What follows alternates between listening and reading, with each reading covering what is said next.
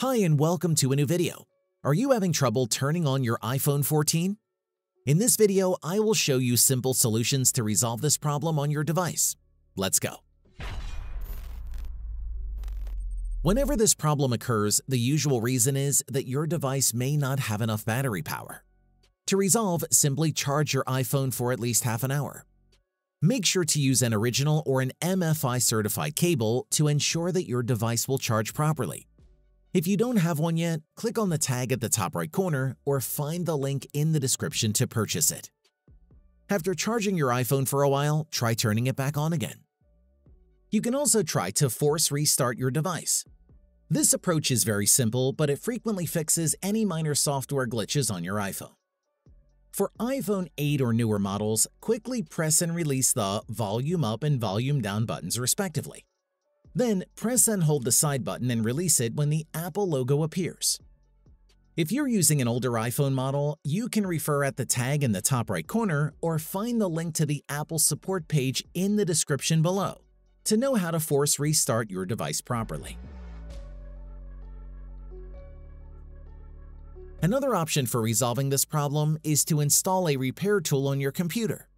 For this, I recommend Tenorshare Reboot, which addresses nearly all software issues on your iPhone.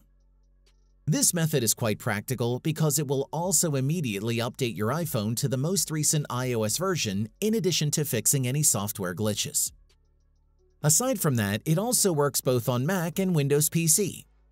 However, please note that most of its features require a paid subscription.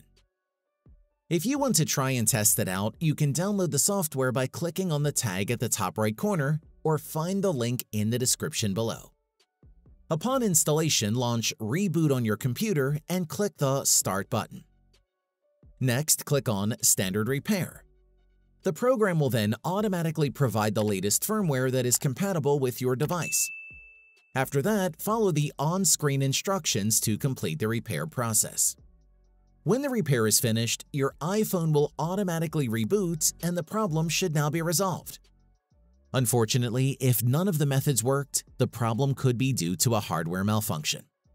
Perhaps you may have dropped your iPhone or encountered any situation that could have resulted in physical damage to your device.